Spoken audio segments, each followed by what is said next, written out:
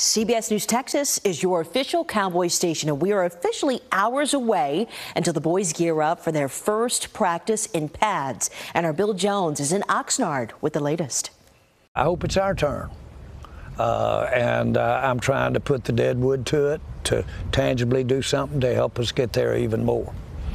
Actually, I'm all in. There you are. You are all in.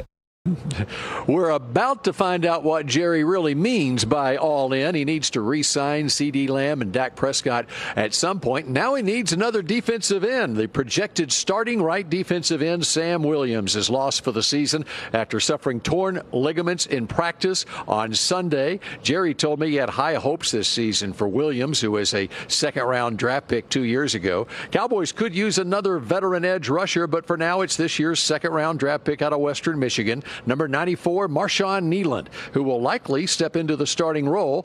It's all premature since the first padded practice is today, but Cowboys coaches are raving about Marshawn Kneeland.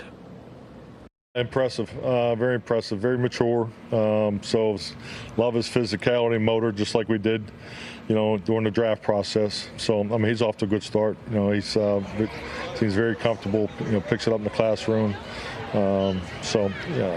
Outward personality, which is important. So he's off to a good start.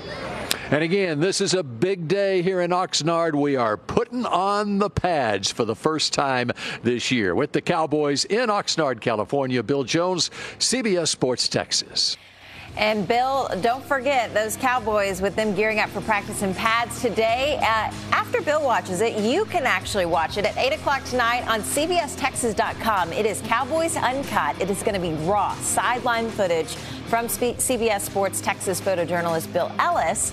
Every weeknight at 8 o'clock, you can catch it. We'll be right back.